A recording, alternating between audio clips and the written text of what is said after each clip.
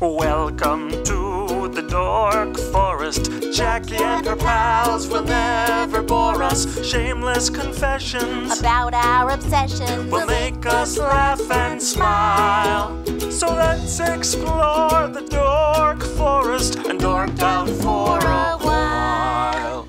Hey, it's Jackie Cation. Welcome to the Dork Forest. You know the websites, JackieCation.com, DorkForest.com, TheDorkForest.com, FamilyPetAncestry.com. You're probably already there. Let's do the credits. Mike Rickberg composed and sang that song with his wife, Sarah, that you just heard. He's going to sing his version of the Mexican hat dance at the end of the program. Patrick Brady is going to fix this audio, and Vilmos works on JackieCation.com, the website. There are many ways to support the show.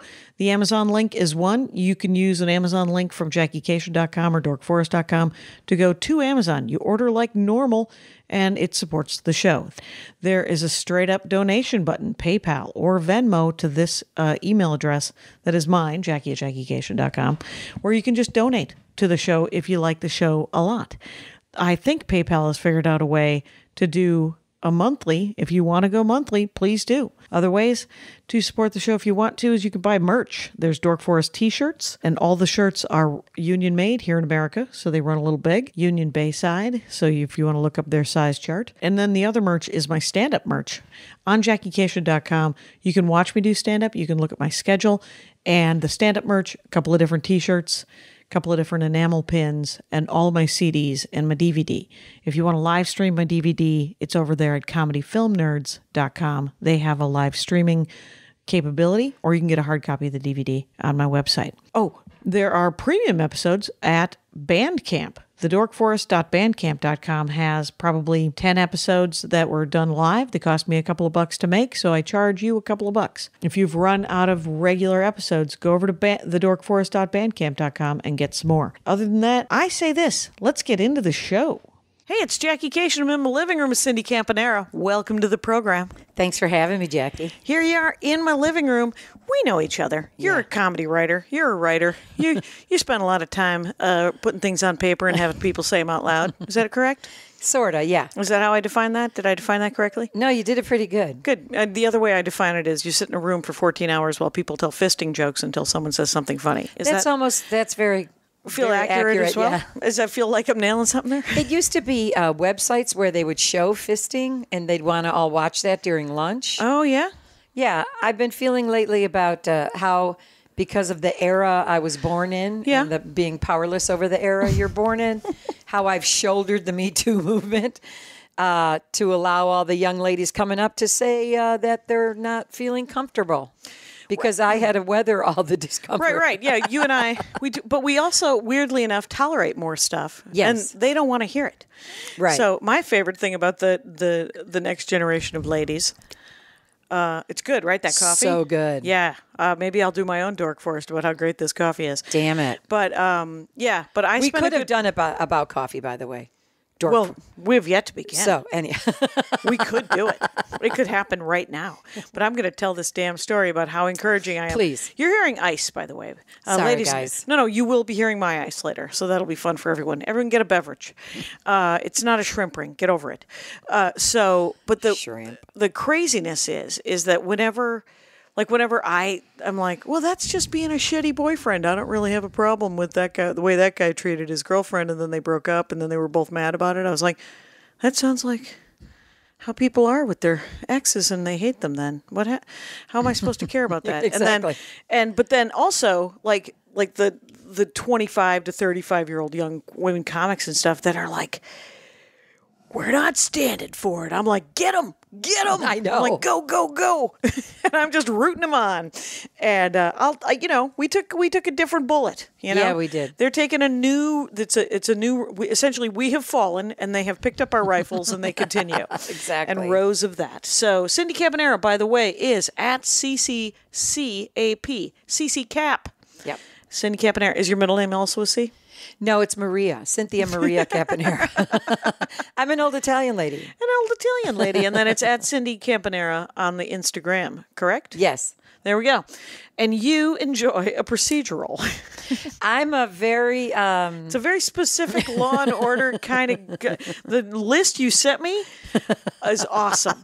I can't tell you how many Rangers of the Dork Forest enjoy a law show. They really do. It has to do with justice. I can't handle injustice. And so you like a story where there is justice at the end of it?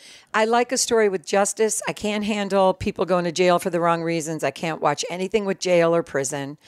I can't watch people be doing things against their will. You know, I like all how reality shows. Then no reality shows. No reality no shows. Locked Up Abroad. No Locked Up Abroad. I wouldn't or watch Gangs Locked Up. Life. No, Could you imagine Locked Up Abroad? What that fucking show would be like? Alicia Cooper told me about it at length, and I was like, well, I'm never watching that. I don't need to watch it. But some people, I don't know what they get out of it, but some people actually get stuff out of it. You like stuff like NYPD Blue, which is, I think, was the first one. I mean, the first one they called it gritty at the time. Yes, they did. And the handheld camera made it very gritty, and it made it real. It felt more real than your Barney Millers and your Columbos. Exactly. I love a Barney Miller, though. Yeah, I just actually came upon that again, and I thought I might watch it again, but I have to be mindful of how much I waste my time. Oh, right, and how much TV is happening? Exactly. Is that what I'm hearing? Okay, so what? So some of my favorite NYPD Blue. First of all, I'm crazy about Jimmy Schmitz, and I say Schmitz, and I know I'm saying it wrong. But just think how happy everyone who's listening is feeling to be able to correct you in their minds. So I know that when I listen, I'm like, ha, she doesn't know. But you do. Well, I think what happened with NYPD Blue, even as much as I love Dennis Franz, you know, it was difficult. But if you watch it over and over again, like I have with that and Mad Men and West Wing, just sort of studying these hour-long, how these things are unfolding. And West Wing was sort of like a procedural in a weird way, even though it was about the White House. But Milch, at one point, the language becomes so extraordinary. It is its own vernacular. It's Mamet-esque, but in a good Mamet-esque way, not a stupid Mamet way. Right. Mamet doing Mamet correctly. Yeah. Mamet doing correctly is great. Mamet, the rest of it is just dumbed up. Oh, my God. Have you ever seen Glengarry done badly? With like 200-year-old guys? You're like, are you fucking kidding me? Do you understand rhythm at all? Because that's all he writes is rhythm. Right. He's writing an iambic pentameter. Feel free to speak in it. And so who's Milch? David Milch was the creator with Stephen Bochco. Oh, right? was he? Okay. Yes. But here's the other thing. Oh, I have so many thoughts now. I hope I can say them all in a way that's comprehensible. Is that a word? I believe in you. I don't have a lot of good words to say, but I think really good words. Do you think really good words? Well, tell me what you think about NYPD Blue. All right. First of all, like I said, when was it on? It was started, I think, in 94. Maybe, and went to like 2000 and something. Okay, so maybe 10 years of NYPD. 12 seasons. 12 seasons. And Jimmy Smits came in middle of season 2. Okay. Well, you know, that was David Caruso's whole thing. David Caruso was the star of that show for the first season. Okay. I don't know if he was self-destructive or what his game was, but it became a huge hit, and he left it. Oh, okay. And that's why he got so blacklisted in Hollywood, because he was such a fucking like, what? And then he came back to do the Sunglass Cop in Miami, whatever. Miami Vice? Franchise. No, the CSI Miami, maybe? Oh, that sounds right. He's one of those, he was a blonde guy blonde guys age differently. Strawberry blonde. Yeah, but blonde guys age differently than dark-haired guys Pasty. For some reason. Yeah, dude, it's weird. But, yeah, but he was a handsome young blonde guy, if I remember correctly. I'll tell you what, if you watch that first season, he is so good in it. Yeah, that first season of NYPD. Extraordinary in it. And what do you like about it? I don't like it. It's not for me, those cop shows, but I don't dislike them. Oh, really? Yeah, what's great about NYPD Blue is that ensemble cast? Well, I think this is what I'm saying. Whenever I watch it, I'm looking at different actors. Like Sharon Lawrence was in it in the beginning, who on the A side, I thought she was fantastic. And, she was only supposed to be in the pilot, and she wound up being Sipowitz's wife. Okay. For as long as she wanted to. And then ultimately she got killed off. And Kim Delaney from All My Children. That was like her biggest thing after All My Children, if you were an All My Children fan. And Jimmy Smits, of course, came over from L.A. Law. Yep. Bochco's show. And I like watching shows after they're over because they don't make me nervous. Okay. Right. There's no tension. Right. You know that it's already happened. The show's over. I don't have to be, I'm invested, but not that invested. Yeah. There's a detachment there. So instead of watching a Real Housewives or something like that, I can watch that. I can fold clothes, keep it on in the background like I have a friend. And I just watch some of the things aren't that, and also the exterior of the show was right around the block from where I lived when I lived in New York. So all those New York shots. So I'm like, oh, there's Fifth Street. There's that park. That's where that homeless person tried to pee on me. So it is very much like, oh, I almost had friends. Remember when I had friends? I almost used to do a thing. Remember when I was outside more? And but are there crimes that are resolved in NYPD Oh yeah, Blue? yeah. They get a lot of this is what I love about cop shows. Yeah. They always talk about how this is the job. And I always think, like, being a comedy writer, I wish I could just stand up in the writer's room and say, this is the job. And this is how I do my job. We don't cross the line, It's not like the backstab, whatever the fuck we experience being a television writer. Oh my God, that is what Laurie Kilmartin does, I think, in the Conan writer's room. I think she does stand up and go, this is the job. I know, it's the funnest thing. But one of my favorite lines and then you see how if you're a TV writer and you're watching a TV show, you're always breaking down the scenes and why they needed that scene to set up that story. And they could have done it without that scene, but that scene wasn't so bad and blah, blah, blah, blah. But there was one storyline where it was when when Jimmy Smits was still on the show, and he goes into a room and there's the woman's dead. Of course, it's always women dead, women raped. I always have to be mindful of what I'm letting into my brain. Right.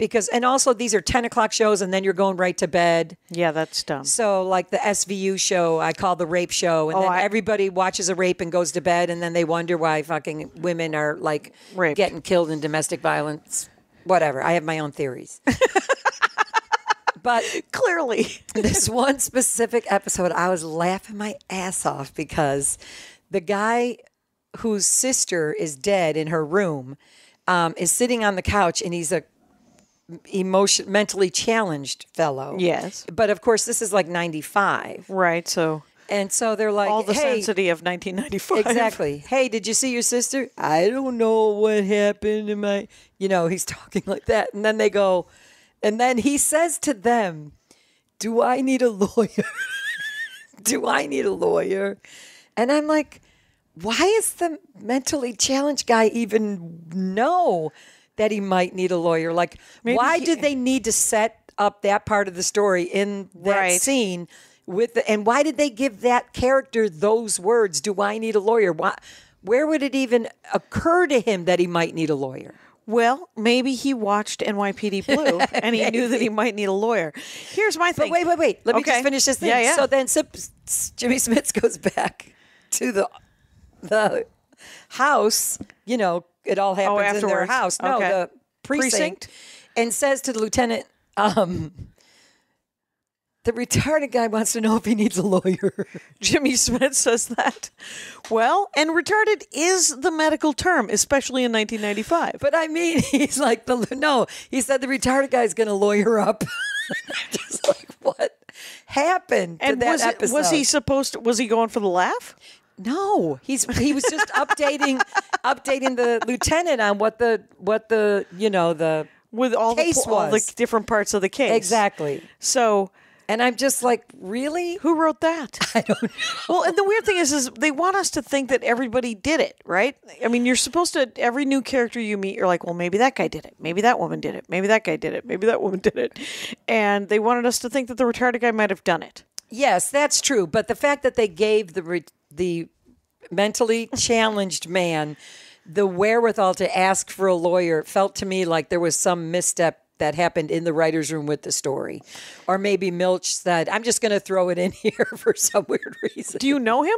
No. I don't know him. I say Milch like I know him. You do say Milch like you know him. It's I keep thinking of Turns out Mulch. he lost all his money gambling. Did he? Yeah, I found that out last year. Well, you know what? There's a lot of dudes who are just like, well, it's been a great run. I guess I'm going to divorce my wife and go to Vegas and Lose throw it all. $32 million. Exactly. Somehow I should have bought land.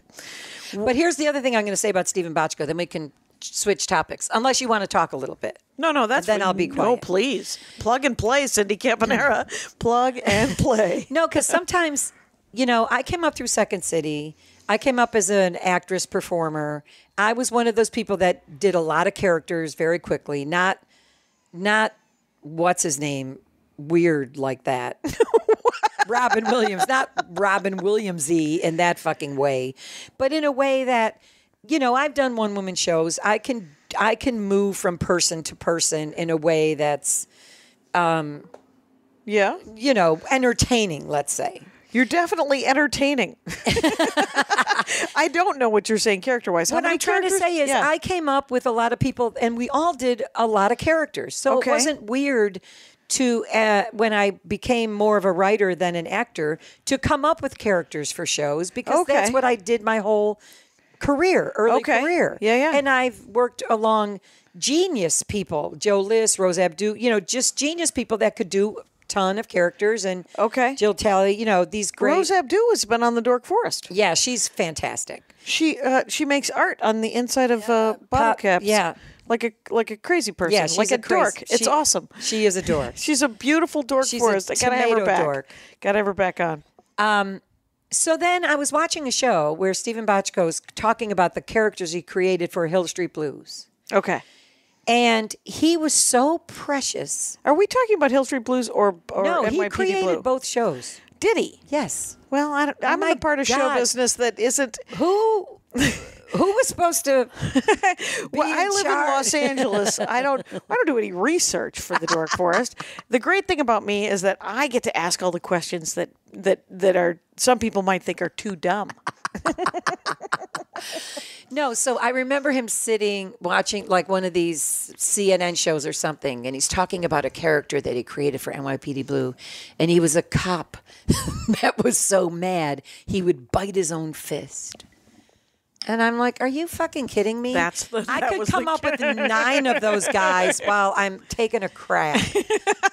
And you're talking about him like you just created like some Shakespearean character?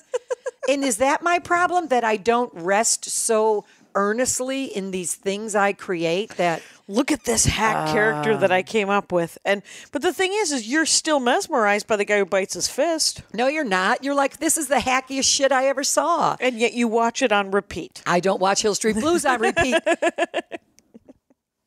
I had a guy tell me, and it must have been 93, 92, I was doing Iowa, and a guy comes up to me after the show. He said, it must have been right when NYPD Blue started. He said, you can hit me if you want, but I have to tell you this thing. And I said, there's no hitting in grown-up land. I have since disproved this several times, sadly. But I said, what? He said, you remind me of a female Dennis Franz.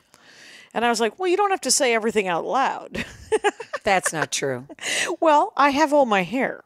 But that was wrong. Someone said I put them in mind of a young Martha Ray, and he wore his spaghetti that day. Fucking asshole. It was some guy that came into the restaurant that I worked at in college. Some big, doofy, greasy. I'm like, really? I put you in mind of that? Here's what you put me in mind of.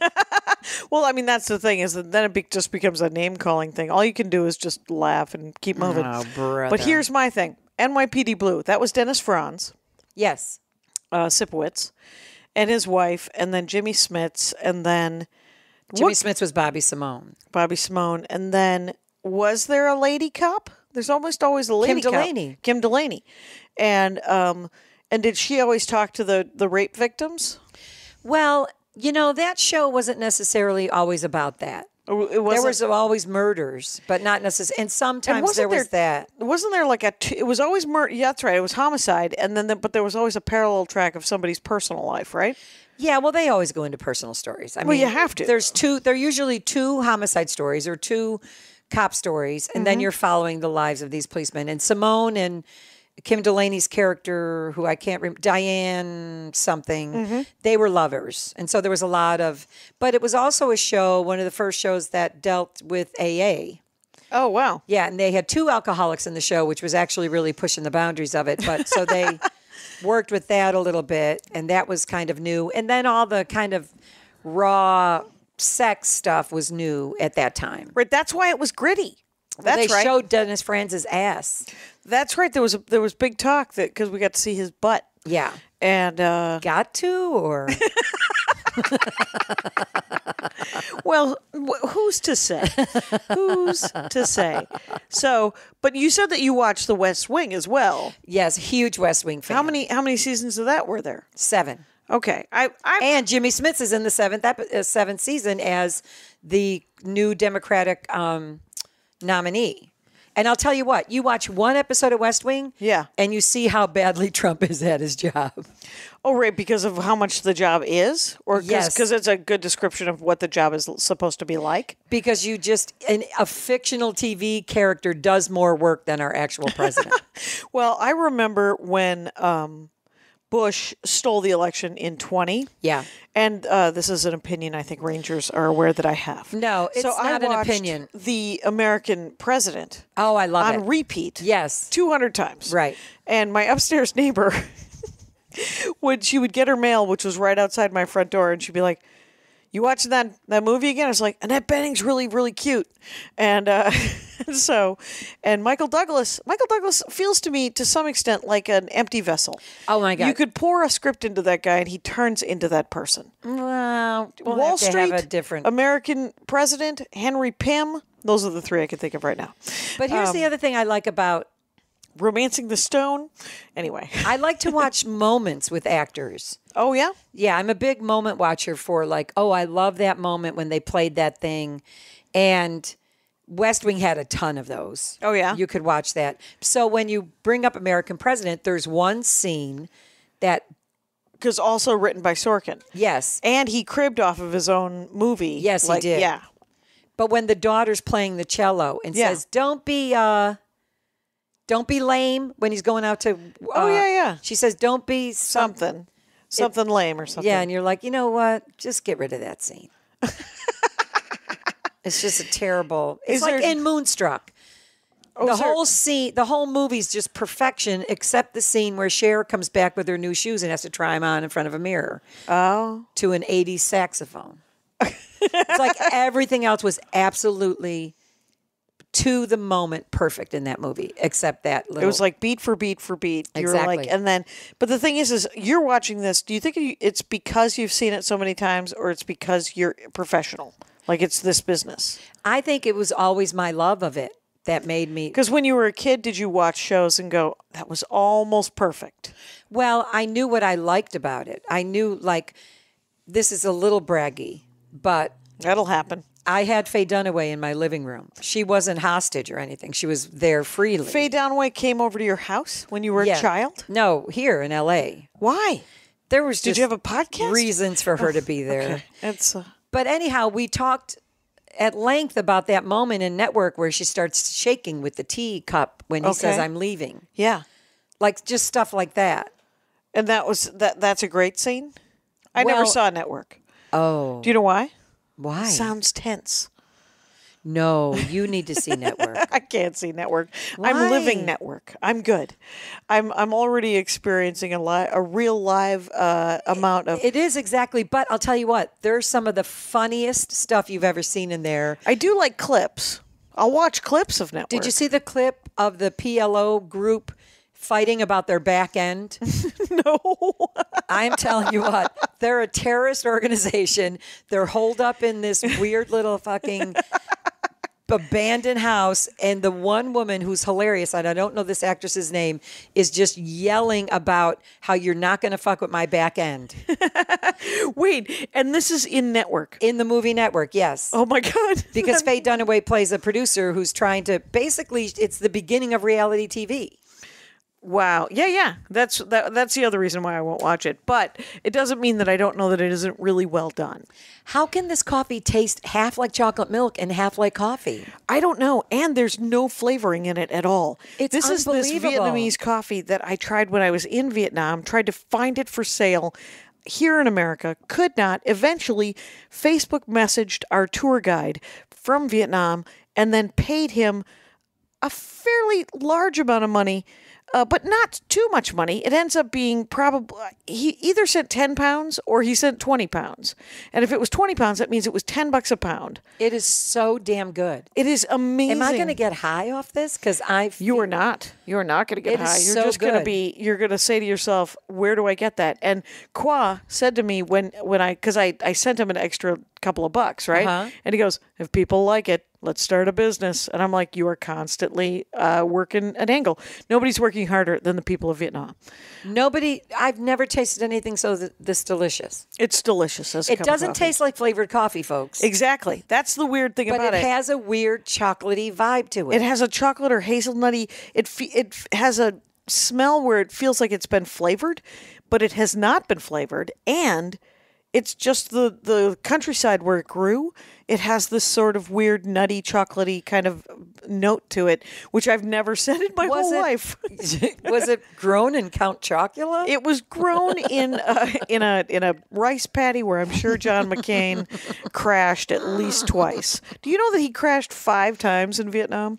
He wasn't a good flyer. No, but he was a good survivor. But he was a good survivor, and he passed away recently, so we can be nice. Yeah, he did a nice thing. Occasionally. So there you go. At the end there. He did what he could. But other up. favorite scenes. Okay, so... Because I think that's your real dorkdom, is some of your favorite scenes in movies that have some flaws. Like, did you ever see Shawshank Redemption? Yes, but I saw it when I was on a first date, and I kept wanting to make out. Right. Andy Ashcraft has never been able to sit through Midnight Run for that. I love Midnight Run. Midnight Run is one of the greatest movies in the world. One of the greatest. It's one of the great buddy movies of all time. And in my opinion, there isn't a bad scene. In fact, somebody was just telling me about the guy that wrote that. His name is Gallo, and I can't get into that long story. But we were just talking about Midnight Run. We can, but yeah, because we got time. I mean, Midnight Run has so many great scenes. It has so many. They're bounty hunters. There's the bad guy. I'll tell you who's great in NYPD Blue. Who? The Bond guy in Midnight Run. Joe Pantalone. Is that how you say his name? That sounds right. And one of my favorite episodes. He's in NYPD Blue? Yes. He plays sort of a snitch. Yeah. And he and Lieutenant Fancy, who actually was a New York actor who used to work for an organization called the 52nd Street Project, that my husband's ex-wife, who was an actress, I just found out he used to be married, and we've been married 23 years. What? No, I'm kidding. But anyhow, so Joey Pants plays like a snitch character, and him and Fancy set up this prick of a internal affairs guy in one of my favorite NYPD Blue episodes. Yeah. And is justice always served in the NYPD Blue? No. Sometimes you have to eat it and you're sad. Yeah. And then sometimes I watch that and I think, well, maybe that's what drama writing is. You have to be not afraid to end something sad. And my thing is, I don't like to end sad. No. There's things in real life that end sad. Well, that's I took some acting classes because my friend had a school. She's like, come and be in class. It'll be fun. Right. Anyhow, it was awful. And I said to my friend later, I'm like, I don't have to work up to a cry. I wake up crying. I don't have You're to like the think Hulk. of things. You're always angry. Exactly. I don't have to think of things to make me mad or sad. Right. I see it every day. Every day. And there was a woman, I used to listen to hip hop at my day job in the 90s. And there was a Native American woman that I worked with named Cindy, who was one of the most powerful human beings. Cindy. Right. Am I Native American? No, her name wasn't. It was Cynthia. Oh, my real name's Cynthia. But go ahead. She was, you're very powerful, but you are not a powerful Native American. No. She was Lakota, and she was genuinely terrifying. She was hilarious, but have you ever met like these people and they're often, for me, they've always been women who are sort of, they aren't cold, but they're cold, and you're just like, and they're hilarious. So she was super smart, but she was also, you could tell that there was just a depth of rage in her that was outstandingly hilarious. They're almost like too self-possessed. Right. You're like, let go of the thing a little bit. So Cynthia, she was like, I can't believe you like this hip hop. What do you like about it? And I said, well, I like to listen to the political stuff because it kind of gets me mad. And there was this beat of silence. And she goes, you need music to get mad? No shit. And then she walked away, and I laughed and was terrified. No, when your whole life is an injustice, how do you fucking manage that rage? And how can you listen to something that's just going to make you madder? I know. Like, what are you going to do with it? You don't need to. Yeah. That's the thing about watching things about injustice. What do I do with my rage now that I've seen it? I can't do anything. Like when I saw Jesus Camp for the first time. Have you ever seen Jesus Camp? Oh, is that the gay conversion thing? No, it's a... That's what I assumed it was. No, it seems like it would be that. Yeah. But it is a movie about tiny, tiny little kids being exposed to people that want them to just know Jesus better, but in a real evangelical way. So all these... A mean Jesus? No, to know Jesus better. Right, but which Jesus? Evangelical Jesus. Which is the mean Jesus, right? The I one who's going to suppose, send you to hell? That Jesus? Well, yes, there's the fire and brimstone element of it, but more devastating to me is that little kids feel bad if they don't feel super close to Jesus, like if they can't find the thing. Oh, if they don't find their spirituality when they're 6? Yes. They are 5, judged? Or one of them, they're not getting the calling to be a preacher. Wow. Yeah. And so these kids are crying. And I was like, I know this is a movie, but I'm going to call DCSF right now and find out who made this fucking movie. No, it's real. It was a documentary? Yes. Called Jesus Camp. Well, I'm never watching it. But no, because you'll kick the TV down. Right. What, So, because I remember being little, raised Catholic, and you're like, what 7-year-old has to formulate questions like these? Oh, sister, what if I was on my way to church, but I ate some meat right before communion, and I was going to do an act of contrition, but I got hit by a car and I died? Would I still not be able to go to heaven? Who's formulating thoughts like that when you're 6 and 7 years old? Well, that's the pitch, though, isn't it? The pitch is that I remember once, I think I was about 9 years old, and my sister and I were in Sunday school, and we had the weirdest Sunday school teacher for a short amount of time, and she was talking. She was like, this is bullshit. Well, my sister and I were like, this is bullshit. Why? What was she saying? Every other teacher was just like, here, paint this color. This is, you just, because Armenian church lasts 3 hours. So you went to Sunday school so that you didn't have to stand for 3 hours. Right. You only had to stand for about 45 minutes to an hour 15. And to listen to the sermon, to get communion. And so this teacher was like, sometimes when people are mean, their karma, it was essentially karma is instant. God will smite you if you do something bad. And she said, and then she told a story about a little boy who was mean to his sister at breakfast, walked to school, got hit by a car. And Darla, I remember Darla looking at me and bursting out laughing. And in Sunday school, and I was like, what is that? And she was like, not true. And we both got kicked out of Sunday school that day, and we're driving home. And my dad is like, so how was it? Because the woman didn't narc on us or anything. Knock. Anyway, the woman didn't narc on us, but my dad was like, so how was Sunday school? And Darla was like, you're not going to believe what the Sunday school teacher told us. And we told him. And then he Backed got her up. fired. He was like, okay, you got to get your shit together because that isn't what we're doing here. We're love that your sister lunch. called bullshit right away. Yeah, she was like 10 or 11 years old. Because she could have totally internalized that, and then that would have been that thing. Right. She was like, nope, that's not how it works. Oh, God love her. She is smarter than the average bear, Darlication. And, but, so NYPD Blue. Yes. Did you watch it when you only watched it when it was over? Yeah, I didn't like it when it was on. I'm like, who do they think they are with that handheld camera? And I'm fucking dizzy watching all the... I never like things when they're on. I don't know. I get mad or judgmental or... And then later, I'm like, what was all the hullabaloo about? And I turn it on. And then you're like, oh my God, this is actually quite good. Is that what happened with Mad Men? Breaking Bad or whatever? I never watched Breaking Bad. Mad Men I couldn't watch initially because the misogyny was so overpowering. I had to not watch it. But then, and this is what I'll talk about in terms of moments and stuff like that.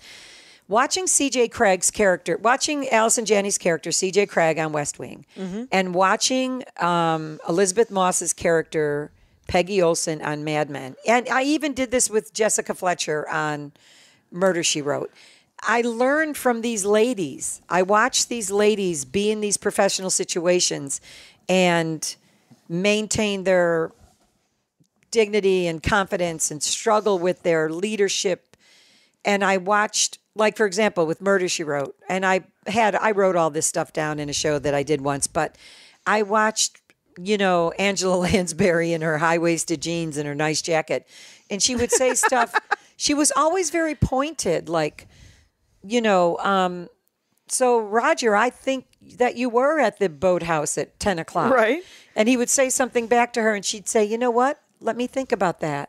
And she'd walk away. Yeah. I'm like, you're going to buy yourself some time right now by telling him you're going to think about it? Like, you don't have to feel like you have to please him right now by telling him what he wants to hear. Yeah. So, that's huge. It was huge. I'm like, oh my God. And then I would watch the C.J. Craig character in West Wing goes from being a press secretary to the chief of staff. She winds up losing a lot of the thing that made her fun, not the actress, but the character, right, because she has so much responsibility. Right. But she does have to step into this role that is much more difficult because she's around these five guys all day. And then even watching the Peggy Olson character in Mad Men, whenever she has to, she started as like a ponytailed, cutie McCute assistant kid, right? Yeah, she was manning some guy's desk, and she winds up becoming a copywriter in a time when no women were doing that. And so every time she has to do something hard, there's always a moment where she's breathing in and kind of like taking like inventory of who she is, and then she does the hard thing. She girds her loins and then jumps into it. Yes. And so you watch all these women do the hard thing. Yeah. And what the ramifications of that are and how there's a conflict about it and they do it anyhow. Yep. And what happens on the B side of that. Stuff like it's that. It's sort of a great example of how representation matters. And because the thing is we were all raised by people who were doing those things. Like we never got to witness our moms and our dads making the hard decisions and then doing the thing. We just because got we hit. were children. Well, yeah. They by the time they got home, they were just ready to take it out on us. Exactly. So, but they did make those decisions and they did have to stand up for themselves and stuff like that. And I'm sure we were all, people are encouraged to do these things when they're children, but to see it acted out, that's the beautiful thing about theater and television and acting and art, is that you get this representation and you're like, oh, I can learn this. And when you think about little kids who watch the same movie over and over and over and over and over and over again, what are they learning? Like if you're watching Frozen over and over and over again, you're learning essentially that, first of all, that girl's parents are terrible because they should have taught her how to use her magic, not hit her away, and then accidentally died. I haven't seen it yet. Don't ruin it. Allow me to spoil Frozen for you. But there's when the kids watch the shows over and over again, I always want to watch it with them to see what they're seeing. Right. You know, Homeward Bound, one of my nieces loved Homeward Bound. And I remember the first time I saw it with her on VHS. And Like, what's so special about that dog? well, and this I one, don't know the what it's older about. dog. At Oh, one is it about point- dogs? It is. Yeah. Oh, it's completely. And she was like 3 or 4 years old. She used to call it Homeward Pound. Adorable. But the Irish setter at one point, it looks like he's died. He or she has died. And I literally, tears are streaming down my face as I'm watching this. And she's 3 or 4 years old. I remember her just walking up to me going, "It's okay. It's okay. He's coming. He's coming." And I was like, "Oh, thank God." And but it's like, I mean, to see those moments in television, even if, you know, like I remember watching, there were guy characters and I would have to extrapolate. I'd be like, "Okay, that's how I would deal with that." But to actually see a woman do it in a situation where you're more likely to have been. For Angela Lansbury to go, "No, you can wait for me and my pleasure." Right. I'm going to be in my garden with a big hat on. And I'm going to come back to you when I keep asking you, where were you at 9:30? I also like to watch scenes over again. Like sometimes I'll watch a show and then I'll be watching one actor and then I'll watch it again. I'll be like, that actor's bugging me now and I'm watching another actor. Because that actor's bugging you? Yeah, I'm like, oh, look at the shit he's doing now. And then I'll have a newfound something for someone. Like, I don't know. I just like watching them act together and seeing what they're offering and why they played the moment like that or why the director, you know. Oh, I have the funniest story to tell you about my father. Please. Why hold back? Well, just in terms of this. We're recording. Because now I see where it comes from. Like, Yeah. My father, you know, he's a retired fire chief. In fact, one of the law shows I really liked was Boston Legal, only because I loved James Spader and I loved his monologues. And it turned out a really good friend of mine wrote a lot of his monologues in Boston Legal. And I called my dad once during the writer's strike because my first play was about the Chicago fire strike when my dad was on strike. So I had his jacket on during the writer's strike, and I called him up to bond about, you know, look at me, I'm on strike. And he's like, "Hey, you still got those friends that write on Boston Legal?" I go, "Yeah." He goes, "Because I got some ideas for Denny Crane." And I'm like, but the thing about it is because he had ideas for Denny Crane. And so he asked me this question once in complete sincerity, not about Boston Legal. He's like, "You know what? I was watching a movie the other day and what's her name? Jean Tierney, someone like that. Right. She was making a bed, see? And I'm telling you what, she was really making that bed. I mean, she was putting the corners under. She was making the sheet real straight. She kept going back and forth, making sure the bed looked." And I was wondering, you know, did she think of doing that, or was it in the script that she should make the bed that way, or did the director tell her to make that bed that way? Yeah, that's totally where you got that, because that is you. Is that exactly that? That's exactly what you're doing. You're looking at every scene going, "Look at the choices these actors are making. Look at the choices that actor's making." I'm going to start bawling right now. It's, let me just, but that's great. That's really cool, but it's nice. And I always thought that was hilarious, but then I always thought it was so insightful for him to see that. Because he would call me with sketches when I was at SNL and stuff. Yeah. Fully formed sketches. Right. It's like you could have one guy, he's like a punk guy, let's say, and he's, you know, I'm like, that actually isn't a bad idea. It's not a bad idea. Sometimes they're coming up with good ideas. I know. And then other times you're like, nobody asked you. But that's true of me. So sometimes I got great ideas, and then other times I want to tell myself that doesn't possibly matter, can't possibly matter. But here's the thing you want to be mindful of in your new law shows. Yeah. And your new procedurals. This has become a popular thing. I think it's a very dangerous thing. Yeah. It's very lazy writing to me. I'm acting like it's real serious. Yeah. I'm like, what are lives being changed? What's happening? The contraception. No, it's when people start seeing. You know who does it a lot is like NCIS. Is Is that the original one with Mark? Pam Dauber's husband? don't know Pam Tauber's husband. Mark Harmon? Yes. Okay. Wow, you sound like me. No, when they say, let me get this straight. Oh. That's relatively contemporary. They're trying to summarize and get people who are just tuning in on board. Right. Let me get this straight. He was home at 9:30 and then he left at 10:30 and now he's saying that hour he and can't then he account turns around for. like Columbo and goes, one last thing. But here's the thing about Columbo. Yeah. Oh, wait, And- I'm so sorry. Yes. Columbo, you know who the murderer is. Always going in. Oh, I did not know that. And so the trick of Columbo, the game that my husband and I play is, when does he know? Oh, when does Columbo know? Because we already know. You always know That's it's a the fun guest game. star. Oh, you always know it's the guest star. Right, but he doesn't know. I mean, you know. And so, and I told you the story about my husband meeting Steven Spielberg and only talking to him about Columbo. No. Oh, Your brother. husband met Steven Spielberg and they wanted to discuss Columbo? I was working on a show where Steven Spielberg's daughter was the star. Okay. And him and How'd Kate, she get that gig? Just kidding. it was Kate Capshaw's daughter. Okay. Jessica Capshaw. She's a really fun, I'm sure nice she's actress. a great. I'm She's sure it's on not a the- rowing scholarship to Harvard. Keep talking. Go ahead. And Anyhow, they would come like after dinner on Fridays to the tapings. nice. And my husband came one Friday and he was like, you got to introduce me to Steven Spielberg. I'm like, no, I'm not doing that. Please introduce me. Nope, I'm not. Please. Okay. I go up. He's like on his own monitor. We're all in Video Village. He's on his own monitor.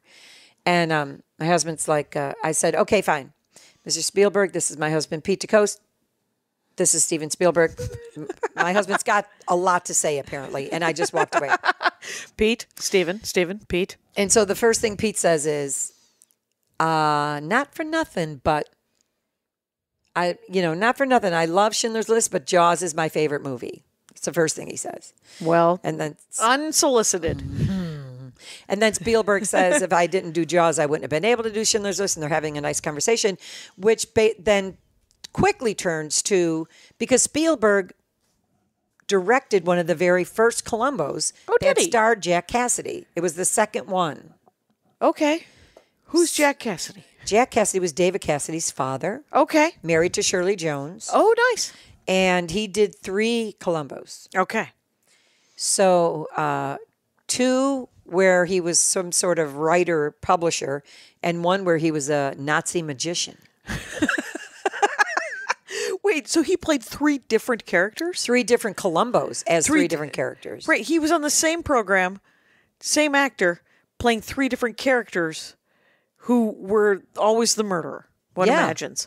That is some 1970 shit right Oh my there. God. That is Oh my God. I amazing got to tell casting. you, Robert Culp played 2 or 3. He was in 2 or 3 episodes, but there was one we just watched recently where he murders Pat Crowley from Please Don't Eat the Daisies, but he's wearing like Chips glasses, those shades Right, that those are mirrored. aviator shades? Yeah. Except, so this is the shot. The shot is his head with those glasses on, Yeah. but in the glass, Yeah, you could see. we see him committing the murder.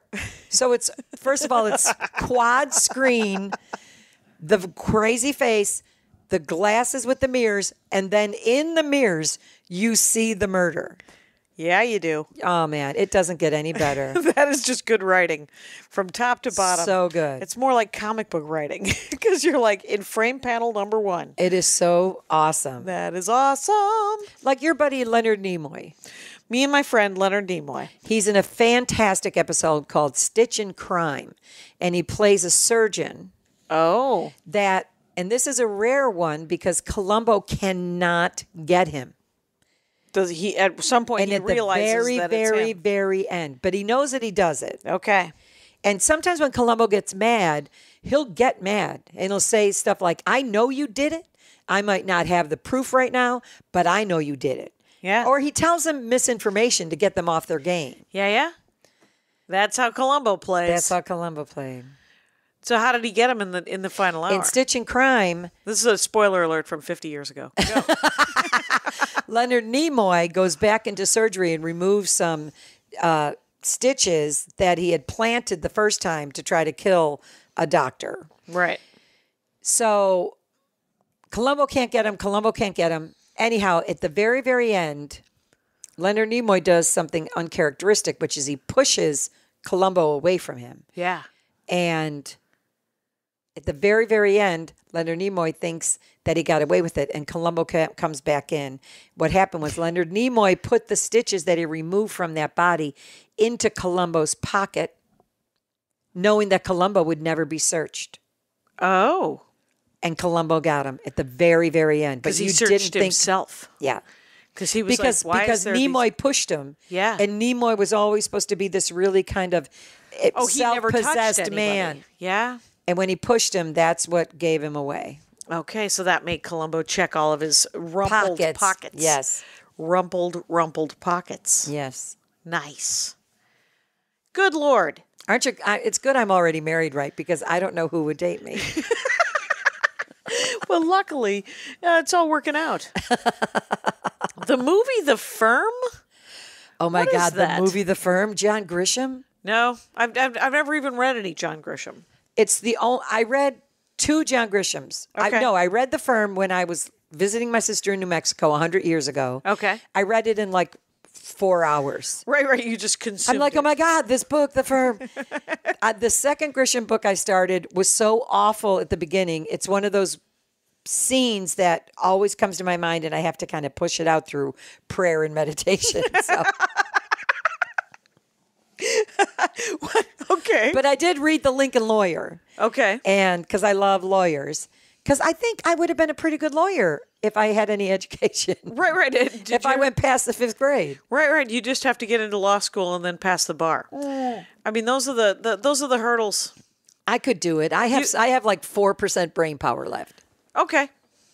I saw Defending Your Life. I know that's a lot. I love Defending Your Life. Defending Your Life is a great movie. There's almost no bad scene in that movie. You're absolutely right. And how much do you love Meryl Streep in that movie? She's so light and airy and eating spaghetti and right. who cares? Right. She's been freed up.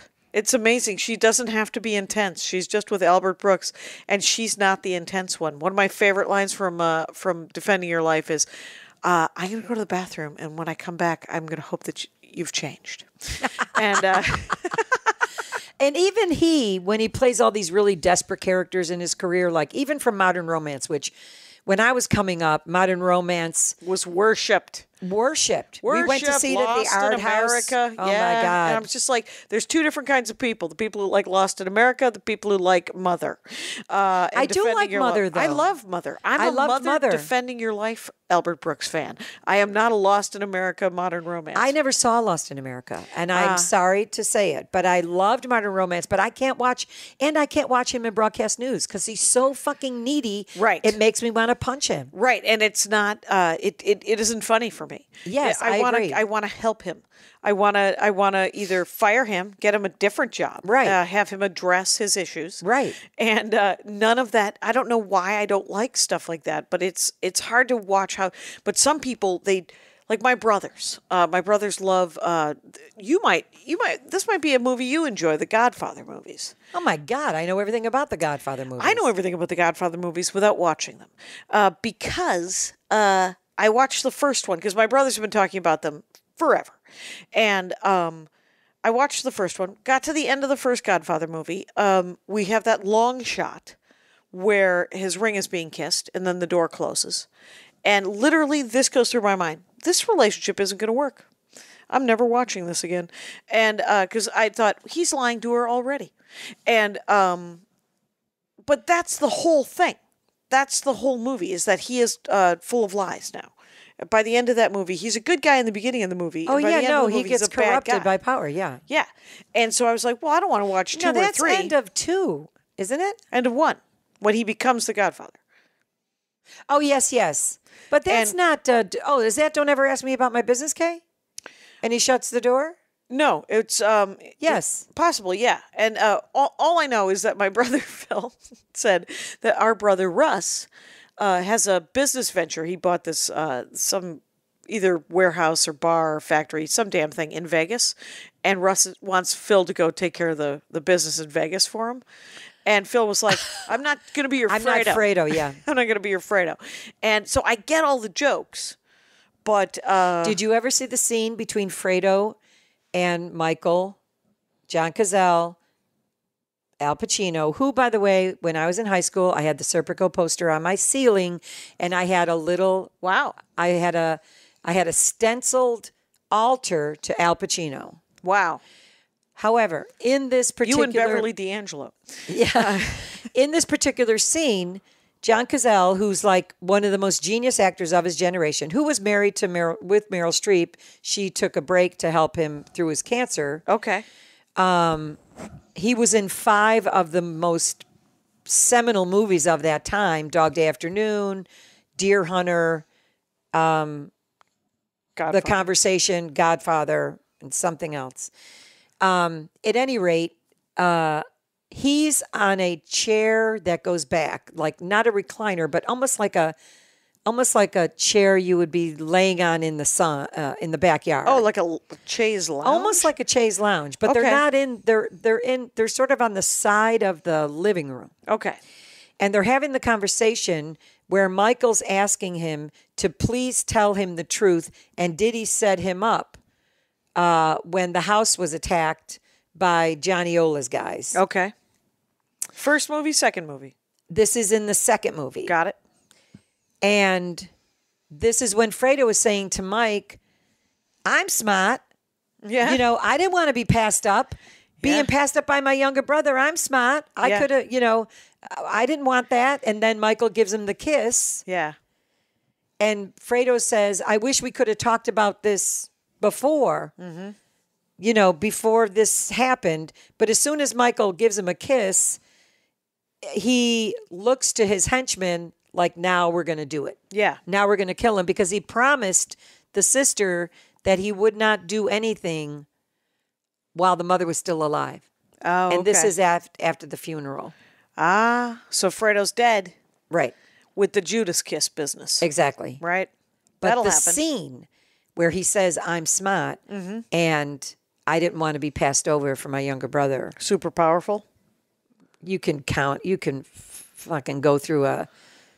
Right. You change your life. It is life-changing when you see all these crazy scenes in that movie. Yeah, that movie is... I know that it's incredibly well done, and I know that it's wonderful. Now, there's another movie, when you said smart. I don't know if you ever saw... Essentially, it is my second favorite buddy movie after The Midnight Run, which is The Heat. I've never seen The Heat. The Heat is with Sandra Bullock and yes. Melissa McCarthy. I've seen that. You saw them. You saw The Heat? I was thinking of Heat with Heat. Pacino and De Niro. No. The Heat. And they were never in a scene together, were they?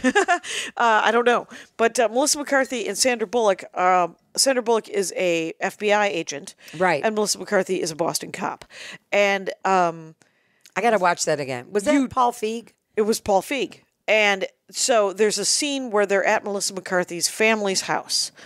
And one of her brothers, not Bill Burr, but one of the other actors, has some of the greatest, funniest lines where he's just like, are you a knock?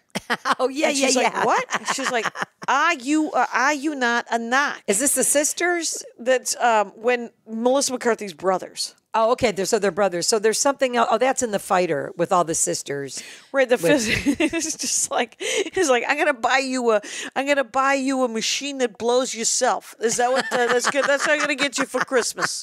And but the Boston accents are so deep and so like just deep cuts into ridiculous.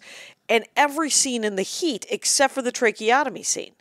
That's where I was. There are scenes in different movies that they're almost perfect movies for what they are. Right. You know, like 2 Weeks Notice is a romantic comedy that is dumber than a box of rocks, and I love it dearly. Even with Hugh Grant? Hugh Grant and Sandra Bullock as well. And there's a scene where she has to go to the bathroom, and I don't ever want to see that. I don't want to know. The scene right before it, the scene right after it, hilarious. until she has to start going to the bathroom, and then it's this Freudenstadt, or I don't know what it is, where you're just like, just pull over and deal with it. Anyway, like I just want to fix it. Nothing's more frustrating than a scene that doesn't work. And in The Heat, there was the scene with the tracheotomy, and in Bridesmaids, there was the throwing up scene. In Stand By Me, there was the throwing up scene. Wait a second. You're talking about after they went to the Brazilian restaurant in Bridesmaids? I think so. No, where she shits in the street with the wedding dress on? No, the throwing up scene later in the train. When she throws up. In the train? When they're on the train and she's throwing up in the train bathroom or airplane bathroom. She's throwing up in a tiny public either train or airplane bathroom. Oh, no. It's in the bathroom of the wedding shop where Melissa McCarthy comes in and poops in the sink because the other one's throwing up. Wendy McLevin is throwing up in the toilet. Maybe. Yeah. Because someone's throwing up in the toilet and then, yeah. That's actually real. I don't. Is that some comedy gold that I've missed out on? Well, you know what it was? It's just them guys.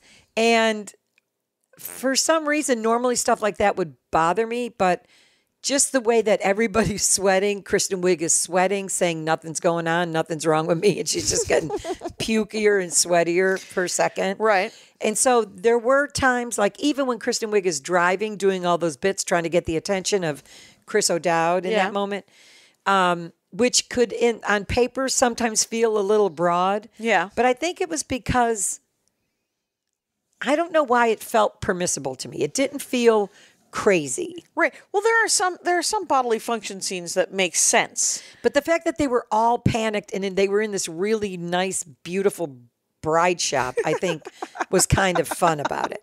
And then when she's just in the street and she squats down, I'll cut it. I'll cut it some slack. Look at it again. Look at it again. Melissa McCarthy is an absolute genius in that movie, and that's her breakout movie. It's her breakout movie, and I loved her in Gilmore Girls. Not going to lie to you, but I have to say something about Gilmore Girls. Please. Somebody said I could never watch Gilmore Girls because it was just too pattery. Like it made me insane. But you like West Wing. Because it had that same cadence, but it was smarter. It was still different. Yes, but it was much smarter. Yeah. But someone tweeted recently, and I don't know who they were, who said that their father had the best description of Gilmore Girls, which is that the show sounded like a bunch of people leaving voice messages for each other. Right. There wasn't a lot of interaction. That's not wrong. And I will say this, the first 3 or 4 seasons is, and you know how like a show will fall apart. Yes. And Gilmore Girls was the worst, as far as like I couldn't watch those last 2 seasons.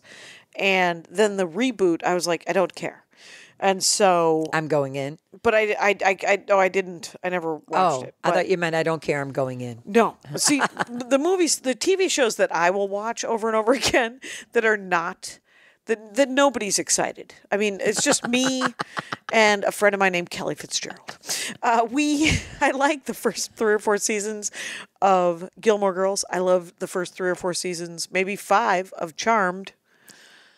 Holy shit. Yep. We're different people, Cindy Camponera. Yes, we're different people. That's how. Hey, wait a minute. We're also at an hour. We are? Yeah, you did it. That was fun. That was really fun. Thank you so much for being on the Dork Forest. Thanks for having me. We'll do it again next week, Rangers. You know the deal. And you know the rules out there. Take care of each other. My hat, my hat, my hat. They're dancing around my hat. My hat, my hat, my hat. Well, what do you think of that? If it looks like a Mexican hat dance and it sounds like a Mexican hat dance, it's most likely a Mexican hat dance. So take off your hat and let's dance. Yay! Oh my God. Why don't we just call that as the end of the show?